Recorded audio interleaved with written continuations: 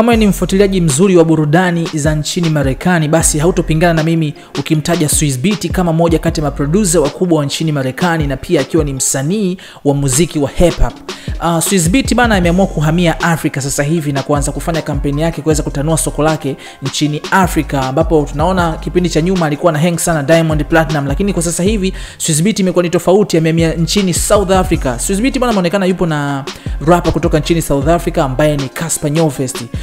Kutokana na picha ambayo ameiposti NYOVEST kupitia kwenye kurasa yake wa Instagram ambayo inaonyesha kwamba SWIZZ ameweza kumtembelea nyumbani kwake. Picha hiyo imeweza kuzua maswali mengi sana kwa mashabiki wa NYOVEST na kwa ujumla mashabiki wa muziki wa barani Afrika. Wengi wao wakisema kwamba uwezekano kwamba kuna project ambayo imefanyika tayari kati ya SWIZZ pamoja na NYOVEST. Kupitia kurasa yake wa Instagram, NYOVEST ameposti picha akiwa na SWIZZ kisha kuandika ujumbe huu: "Was pressure having SWIZZ in my home, one of the realest I ever met. To be playing in the league he is, but still remaining so humble and relatable.